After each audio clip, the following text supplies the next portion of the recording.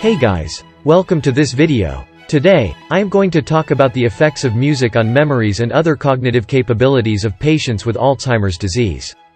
Let's check it out.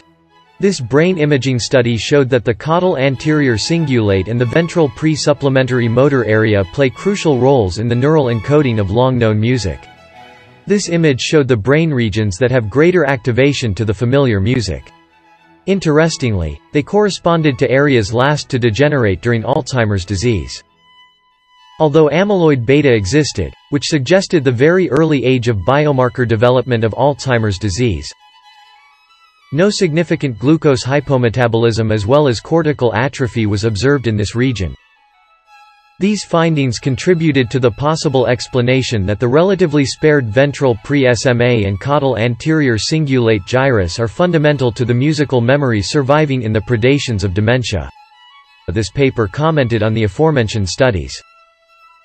Due to the quotidian feature, multidimensional components, and its nature that can conjure surrogate emotions, music could potentially assist in providing logical models that will allow disease's effects to be understood and anticipated at the level of the whole brain. This study identified the SMA as a region associated with selective activation of more familiar musical stimuli. Additionally, the utilization of individuals' favorite music selections was found to promote improved sensory and attention, and increase functional connectivity in the corticocortical and corticocerebellar networks of the brain.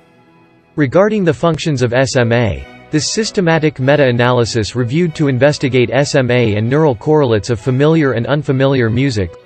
Listening the SMA plays a key role mentally singing along with the familiar songs.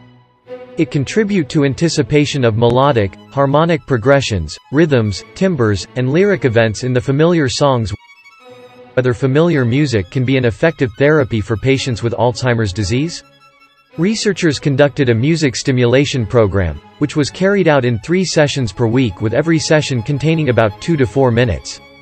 The total musical intervention phase was 3 months or 36 sessions, and 40 participants were divided into experimental and control groups.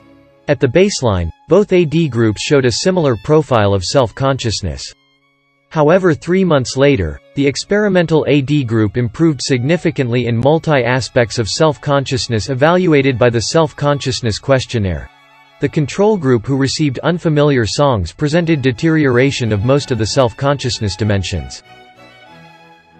In this form, we can see that there was a general deterioration of self-consciousness in the AD patients listening to unfamiliar music.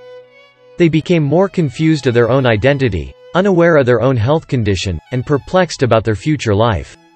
The results suggested that familiar songs could be viewed as an enhancer of self-consciousness in AD.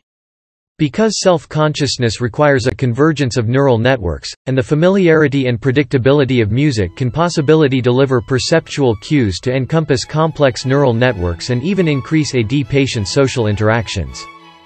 In conclusion, familiarity with music can allow AD patients to retrieve their memory of self and strengthen their sense of presence. If we understand more subtle and least tractable effects of Alzheimer's disease, its conundrum may finally be solved. Music may be a means to achieving this end.